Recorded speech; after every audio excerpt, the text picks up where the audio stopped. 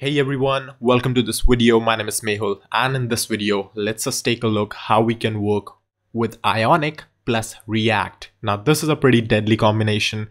Ionic always goes with Angular. If you think about it, if you're talking to anyone, Ionic is usually powered with Angular. But now Ionic is separating its core APIs with the layered, that is your UI APIs, UI libraries. And now we can finally use Ionic plus React the official way. So let's set up a project with Ionic, Capacitor, and React. Let's get into it. So first things first, I'm going to go ahead and create a directory called React Ionic, in which we're going to set up our project. Let's just cd into this. Now this is because this is a React project. Let's just set it up first of all by saying create React app. And I'm going to name this project basically nothing because we're in the correct folder. So I'm going to say create React app, that is dot, which means that initialize this project in current folder. And then I'm going to go ahead and give this a TypeScript project, which is going to create a TypeScript React project instead of regular JavaScript.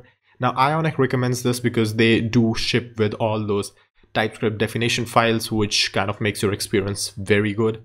And if you're coming from Angular background, then Angular obviously works with TypeScript out of the box.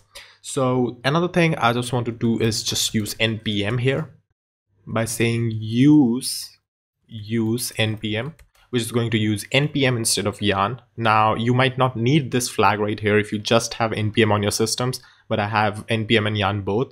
So I'm going to switch to npm. Now the reason for that is because we're going to make use of something known as Ionic Capacitor to actually build this project for real devices, which internally uses npm. So it does not really even ask for the choice. So that is the reason at the moment. So all right, once it's done, you're gonna get a message like this. Now we're gonna go ahead and install some more dependencies. The first one being obviously React package from Ionic, which is going to give us access to all those components and stuff. We're gonna also go ahead and install React Router for routing purposes in our app, obviously, and Ionic supports it at the moment. We also need React Router DOM with it. Plus we need the types for these so that we have TypeScript support, React Router DOM, there we go. And we could just pretty much save them as well. Once we do that, I'm gonna fire off my code editor and I'm gonna say npm start as well, which is gonna start a local development server for us. And there we go, here's the VS Code. And here's our React project right here, which is basically just a regular React project at the moment. And let's see how we can convert it into an Ionic app now. So here's how our app looks like at the moment, just like a regular React app. And I'm going to replace this with this code right here, which is provided by Ionic. Now all the code the link is in the description for the GitHub repository. If you want to check it out, go ahead and check it out. And it's safe. So once we change our app.tsx file to this particular code, where you can see that we are importing some components from Ionic React and making use of them, we're going to see that we pretty much get the feeling of Ionic application here, right? So we see that we get our regular Ionic feeling with all those cards and stuff. And we could pretty much just create a debugger just about the size of mobile application so that it kind of looks like that, right? All right, pretty cool. So now let's just create a quick React app pretty quickly here. All right, so let's see how our app looks like at the moment. So you see that we just have regular stuff, Ion app from Ion React. We have router from our React Router DOM package. Now we are just serving single component on home, which is actually a tabbed component. So we see that we are creating tabs just like Ionic way. Ionic outer outlet defines how these tabs should behave.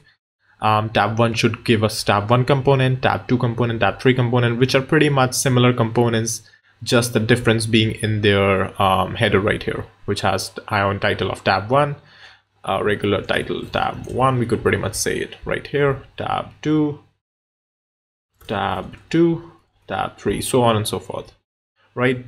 So yep, there we go. So yeah, other than that, they are pretty much similar to each other, right? So once we have that in place, what we want this whole project to run on an actual device, right? And for that, what we need to do is we need to add something known as a capacitor. Now you might see this directory right here. I'm going to remove this. You're going to not see it at your build. So you should be able to see something like this at the moment. So what you want to do next is, first of all, create an ionic.config.json file here, which is going to hold our Ionic configuration file. I'm gonna give it a name of React Ionic project, and it needs a type as well. So if you just pass in anything random here and say Ionic capacitor, capacitor at iOS, hit enter, it's going to throw an error that it's invalid project. So your project must be of Angular, Ionic 1, or custom. In our case, it's going to be custom right here because, well, yeah, our project is custom, right? Now it's going to pull down some dependencies, so just let them download. All right, so once it's done, you're gonna get this error saying that it could not find this assets directory. So what we want to do is actually we want to serve this from our build folder instead of www. And we don't have a build folder. We would get a build folder when we build the project right here by saying npm run build, but we want the capacitor to do it on running. So I'm going to say that this is going to be an Ionic build script, which is going to fire, first of all, npm run build, which is going to create a build folder for us and pretty much place all our HTML, CSS, JavaScript, everything in it. And once that's done, I want Ionic capacitor to copy those assets into our iOS file, right? So at the moment, first of all, we need an iOS folder here. So we're gonna change this from build to public just so that we can get this iOS folder right here. So I'm gonna add this. And this time it's going to find a build folder. You see that not really a build folder, or you know, an HTML file here, which it wanted right here. But this is not the final state, right? Because we want to serve our directory from build files, not this file, because it does not really contain any JavaScript or anything at all, right?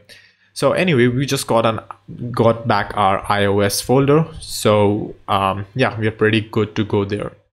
So once it's done, we're gonna fire off our build script, which is this Ionic build script right here. And we're gonna say now npm, not really npm, I'm gonna say Ionic capacitor run iOS, which is going to fire off this script. First of all, let's see what happens. So when I've entered this command, you see the script is run npm run Ionic build, which in turn runs npm run build and Ionic capacitor copy, which in turn first of all run React scripts build, which is going to create an optimized build folder, which is going to contain all of our HTML, CSS, JavaScript, all those files. So you see, once the build is done, we get all of our files here, and it also says us that it's opening the Xcode workspace from where we would be able to run it on a real actual device, right? So you see our build folder looks good now, and Xcode is open on my screen. Now inside Xcode, I pretty much just have to go ahead and select iPhone 10 here and hit this build button. So it would start building it, and it would start the application once it's deployed. Also, don't forget to change your directory here from public to build, because your files are served from build, not from public. So let's just go ahead and run it one more time. And once you do that, you should get a familiar view. So if I click on this tab 1, you see that we get just a regular title tab 1, and we obviously do not have those safe area views in place. That is why this is happening, but you know, you get the idea. Tab 2 shows me pretty much the similar thing. We could go ahead and select anything. Feels native, looks native. And there we go, our React application right here, just working just fine with iOS. So yeah, that's pretty much it for Ionic plus React. And if you like this video, don't forget to subscribe, press the bell icon, and like the video itself. And I'll see you then in the next one.